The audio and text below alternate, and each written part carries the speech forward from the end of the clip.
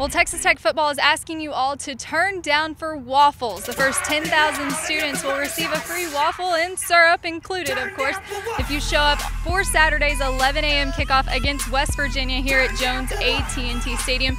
If you aren't a student, though, tickets are still available. Not many, though, so call 806-742-TECH or go online to texastech.com. In the meantime, the 15th ranked Texas Tech soccer team hits the road to Morgantown, West Virginia to take on the 17th ranked Mountaineers, looking for their first conference win of the 2014 season.